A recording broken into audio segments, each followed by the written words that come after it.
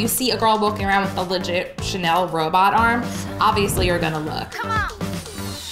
Like I can go like this, I can go like this, I can go like this. I don't care when people stare because I know I look good. On dating apps, I'm very open about the fact that I have one arm. Just matched with this really beautiful girl. Okay. And I asked her to come to Cubs tonight. I am a little bit nervous. Is she gonna like me?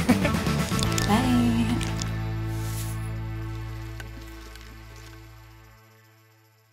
Hey, Nick.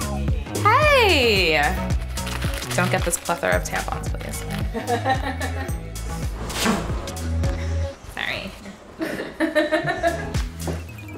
Okay, now I am ready. Just kidding, I'm not ready. I feel like a YouTuber that's like, a lot of you guys have been asking, this is my morning routine. So I was born missing my left arm right below the elbow. My dad always says the doctor went 10 fingers, 10 toes, wait. So I got a prosthetic like right when I was a baby. My parents said I ripped it off right away and they were like, okay, we're not gonna make her wear this. Obviously, it's in her way. And I'd be like, this, rip it off, don't use it. Let go, let go, let go. See, like I am still learning to use it, so sometimes she could be like a little renegade. This moment, like come back. Yeah. Stop. One of the most challenging parts of growing up with one arm is when people would assume that I can't do things. So whether it was like me wanting to try like a rock climbing wall at like a school fair or like take a dance class, when people would assume that I couldn't do things or needed help, that really hurt. I mean, for sure it affected my self-esteem, but I also think the fact that I was born this way didn't really give me a choice. A lot of people would just come up to me and like touch my arm or ask me about it, and it was never ever malicious, but it certainly did make me uncomfortable and embarrassed. I was prosthetic free and totally happy until I was 23, and then I saw this prosthetic called the Bionic. So it's really honestly just a matter of open and close for the majority of actions that I'm doing. Come on, spin around. And it looks more complicated than it is, but it's really, I'm just, you know, squeezing harder. So that's another thing that makes this arm like a little more advanced, is that I can like lightly grab something or tightly grab something. And I need to clean her off. Her name is Tatiana. My old arm was named Judy. Here she goes. So I'm gonna flex my muscles upwards to spin. So if I learn how to move my muscles in different ways, like I can go like this, I can go like this, I can go like this. Tatiana's like a little slutty. She really loves to have fun. She would like definitely be doing tequila shots. That's like her drink of choice.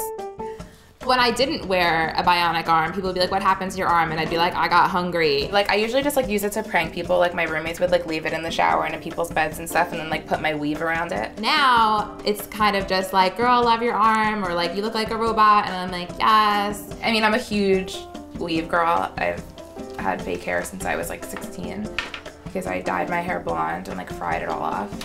But I just, oh my God, my straightener hasn't been on this whole time. I don't care when people stare because I know I look good. Yeah, I think it's a mood. Bye. You see a girl walking around with a legit Chanel robot arm, obviously you're gonna look. My bionic arm makes me feel sexy as hell. There's just like something so kinky and like fetishy about being kind of like a fembot or like a cyborg. Hey. Hi.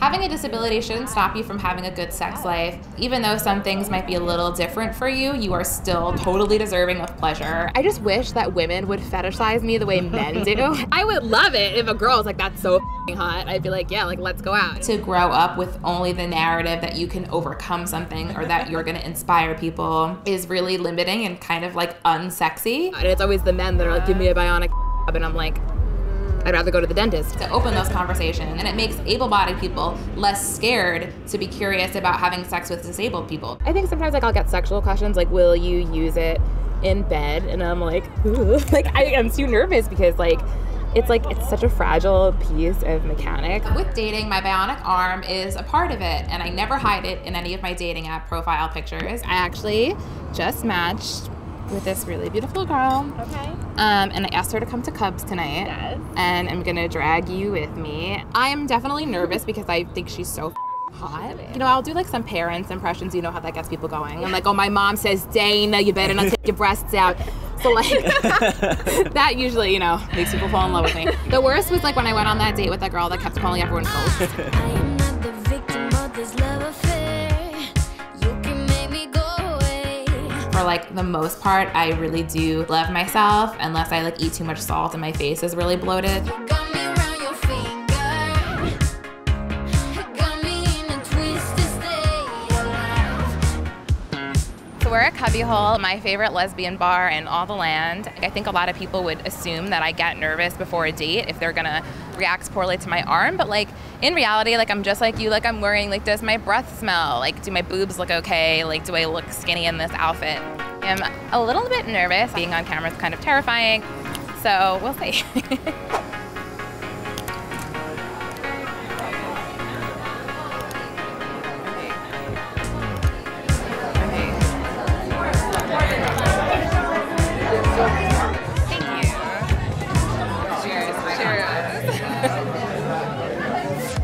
I want other people to know that my disability can be funny and can be a lot of other things than just challenging or inspiring. It's not cute.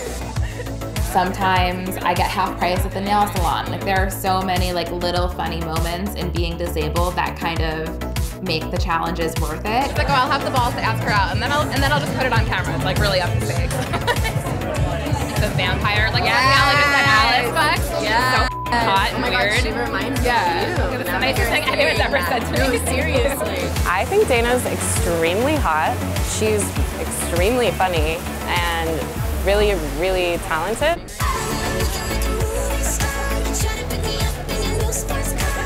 It went really well. I don't think it's over yet. Do you think there'll be a second date? I hope so. I think I'm just gonna go for an ask at the end of this one.